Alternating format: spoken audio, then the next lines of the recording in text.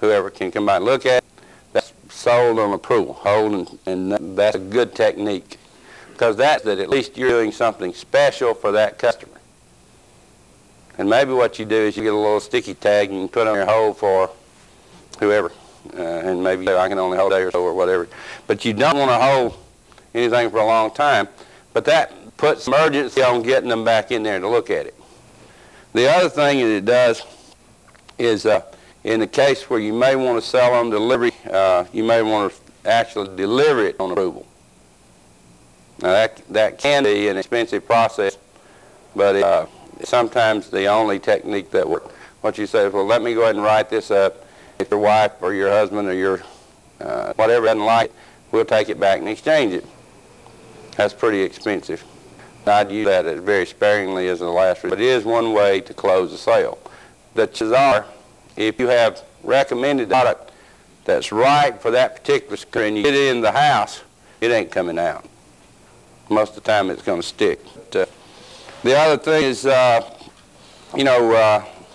won't let you complete the sale and make the delivery, but if you can at least get them to let you write it up so that they don't have to come back in, well, that's a plus. So you can get the name, the address, everything, so that they can just call you and you can arrange delivery from that standpoint. The idea is not to pressure the customer into a decision they're uncomfortable with, but they always to present it from the side of the customer's convenience. I mean, the reason that you're there is to help the customer make the right decision and to make the buying process easy for them. Now I'll talk just a minute about credit. Any place in the sales point where you've arrived at a stalemate, that is, you can't go forward to conclusion and sale, you may want to raise the credit issue. And you got to watch how you do that. I mean, it's a sensitive area for some folks. But raising the credit issue might be, you might use some question like, will you be using credit for this purchase? Will you be using credit for this purchase? And that doesn't say, there's nothing derogatory about that. It's you just, if they say yes or maybe, then you say, well, why don't you go ahead and let me get the credit application part done, and there again it's for the customer's convenience. And when you decide, we'll be ready to deliver. And here again, this is a plan, this is part of a process that you want to follow that will help you improve your percentage of sales closings. The little things. Arrange installation after you conclude the sale. And it's very important that you arrange installation, then you communicate with the people who are going to do the installation, hopefully in a written fashion, everything that they have to do when they go to the customer's home. For example, if the customer says, I want you to move my old refrigerator out on the back porch, tell the installation that they're going to need to move the old refrigerator out on the back porch.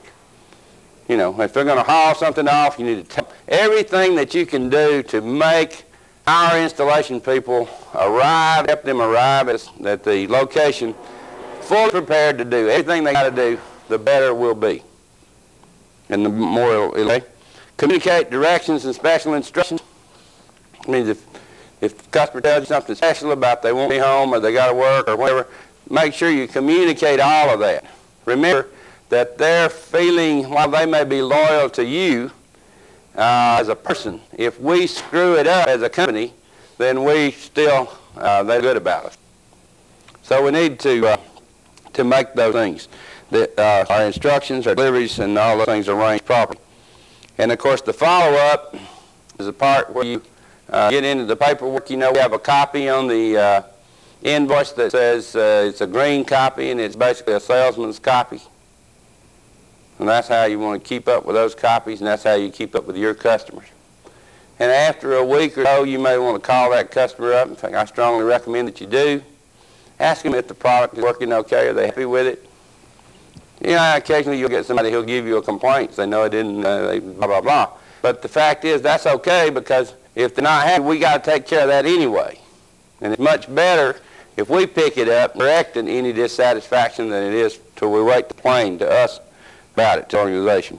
If you take that, how you do that, you use a 1 to 31 file, if you'll take a little file folder and just number little files 1 through 31, and if you're on Monday and you want to call your customers 1 week later, then you just move over the 7th day down from that. You drop today's ticket in that 7 days out, and on the 7th day from then, when you come to work, during the day you find those, pull them out, and you call those customers up. It gives you an organized way to follow up. And you want to make yourself a note, called such and such a date. Any commitments or anything that you promise the customer, you need to make sure they get fulfilled.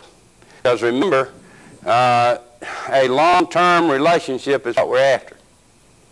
And all long-term relationships are based on trust.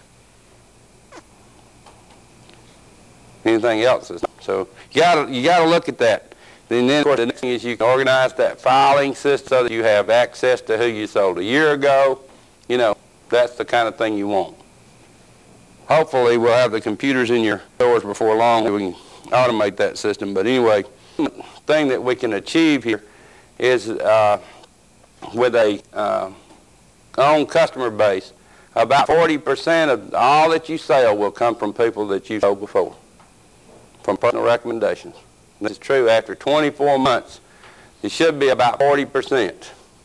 Well, you know what happens to the salesperson who has a good customer base and 40% of his sales are coming from referrals and repeat business?